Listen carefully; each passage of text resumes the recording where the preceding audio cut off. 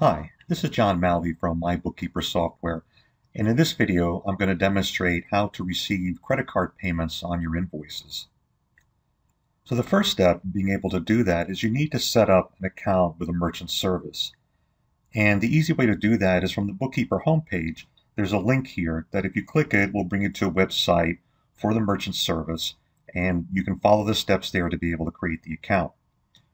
Once the account's been created, you'll receive credential information that needs to get entered into Bookkeeper so that Bookkeeper knows that any credit card payments will link to this merchant and process that way. So to set that up, go from the menu, go to Company, Manage Current Company Information. There's a Merchant Account tab here where you'll enter all the information that's been given to you. All right, so once you have that set up and that's saved, now for this company, Bookkeeper will know that any credit card payments will be done through this merchant. So I've set up a couple of invoices already, so I'm just going to go right to receive payments. I'm going to pull up this customer, enter a payment amount, select the invoice, and now under payment method, when I click on credit card, because the merchant account is set up, it's automatically going to create with the merchant services, and it's going to connect with them and give me a window to be able to enter in the credit card information. And so I'm just going to enter some test information here.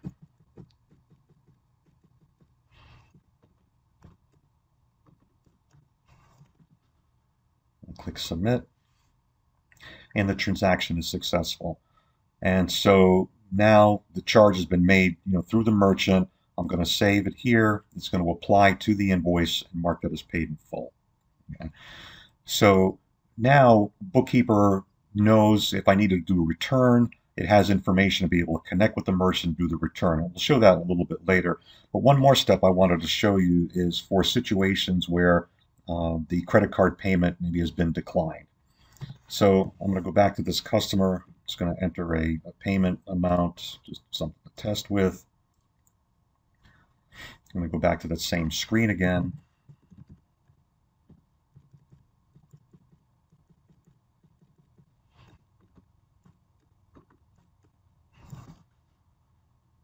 And click submit. And then in this case here, the transaction is declined. And this is just because for testing purposes, this amount I know will get declined.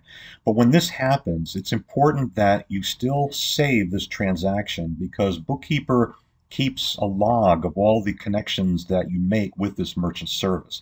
So even if it's declined, what you want to do is click on save. Bookkeeper knows that it's been declined and it says, oh, okay, it's been declined. I'm going to reset the payment amount to 0. All right, so you take away the payment amount here, so it still shows the transaction hasn't been applied yet. And now you can do what you need to. Maybe you need to, contact, be able to get new information on the credit card to be able to re-enter it or something like that. But right now, this payment can't be saved. But Bookkeeper knows that an attempt was made to be able to charge that, and that's the important thing.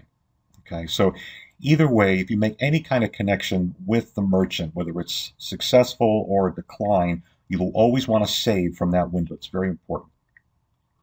Okay, so I'm going to close out of here and say no. And then on that invoice that I paid successfully, I want to show you how to be able to do a return. So I'm just going to go and find that particular invoice. That was this guy. All right, and if I want to do a return, all right, so click on return. I'm just going to return everything. And now Bookkeeper knows that a credit card payment was made for this. So I'm going to say, yeah, I want my refund on the credit card. I'm just going to click OK.